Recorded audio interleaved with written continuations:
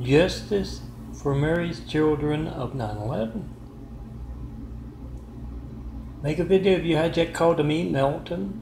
Not one 9/11 Flight 93 check call. In over a decade of asking, that's me asking America to check their lifeline. Randall Stevenson of AT&T, who bought Spectrum next door to her as a Christian in a wheelchair, hijacking America's lifelines to place a cowardly Hussein in our White House right after we got attacked by a whole lot of cowardly Husseins, and then altering phone records to get his hands even bloodier. Yes, a lot of folks praying to the 9/11 Muslim devil down below. Get a little justice for Mary's children of 9/11. Make that video, whatever you get when you don't get me.